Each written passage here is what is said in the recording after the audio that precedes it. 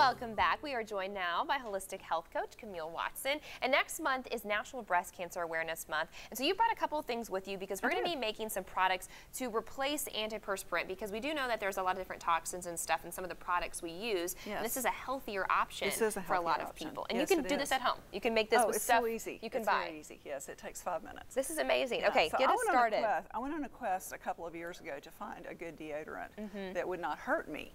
And I tried them all. I tried all of them. It's probably a lot out there too.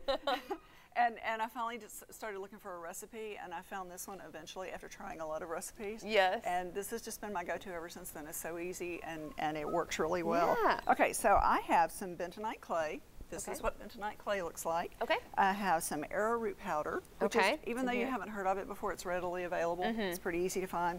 And I have some baking soda. And all I'm going to do is whisk those together. This has 4 ingredients in it. So everybody, you can't eat this. I know you're watching it, and we're mixing it in a bowl. This is deodorant. This is not food. And then I'm going to add some coconut oil to it. Okay.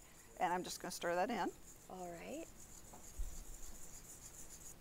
And I think it's like a thicker texture there. It gets pretty thick, yeah. It thickens up. This is going to take just a second. And then I'm going to add some essential oils to it. And the essential oils actually help with the deodorant qualities. So you find some that you like. It kind of doesn't matter which ones. I use lavender and frankincense a lot. Okay. Okay, and so I'm going to add just a few drops of that, 5 to 10 drops. So we're going to add a few drops of lavender. It smells very good. And a few drops of frankincense. So these are antibacterial. Okay. And keep whisking. Pardon? Keep whisking. That's what I said, right? Yeah, keep whisking. Gotta get it nice and. And we're done. I mean, it was that easy. And then what we're going to do is we're just going to take some jars. Okay. And put them in, and actually save old cosmetic jars for this. And just clean them out. Yeah, and sometimes the small ones are really great for travel. Yeah.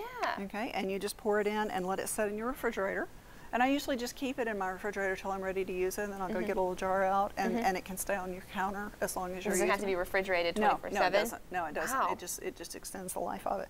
And this lasts me about 6 months. Wow, and it kind of hardens. What does the texture when it's done need to look like? Yeah, you can feel the touch consistency. it. Okay. So I kind of scrape off a little bit waxy. of it. Yeah, a little waxy, and scrape off a little bit, and use it every morning. And you're good to go. You're good to go. That's awesome. And where can we go if we want to make this ourselves? You have this up on your website? So I have it on my website, CamilleWatson.com. Okay. I got an article about it, and I've also got an upcoming event for National Breast Cancer Awareness Month. I'm going to be hosting a bra show so that you can come in, a trunk show, so you can come in and try on some bras that don't have any underwires in them. Yeah, which is better for your health.